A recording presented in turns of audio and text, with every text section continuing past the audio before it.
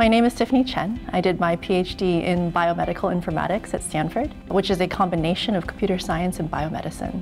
We do that all in HTML5. I'm Director of Informatics at Saito Bank, Inc. We're a big data SaaS-based platform, and scientists basically use our platform to analyze their single-cell data to get better information on getting therapies to patients faster. The scientific researchers upload their data to our cloud, and then they generate new findings, including really interesting data visualizations to understand biological populations. You may have the best algorithm, but if you can't visualize it and communicate it, then it's useless. So a critical solution that Cytobank provides is that we make complex algorithms and machine learning methods easy for scientists to use and understand. So researchers use the Cytobank platform to investigate all types of disease, from autoimmune disorders to cancer.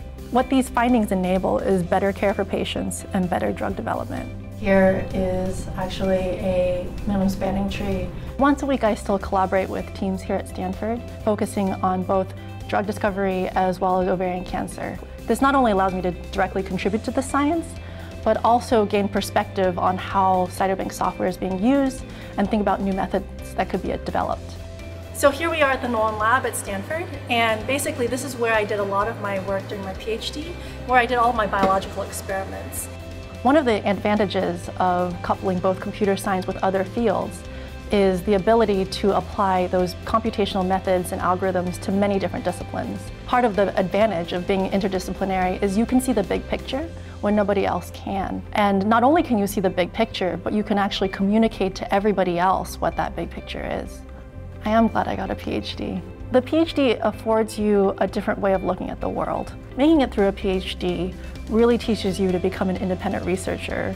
And that combines a number of skills, meaning problem solving, technical skills, communication skills, how to communicate the work, and talk to a broader audience about what you do. If you're interested in a PhD, I would suggest doing a summer research experience as an undergraduate, but also an internship in industry. This will not only afford you the ability to understand how to do research in academia, but see how these problems can be solved also in real-world situations.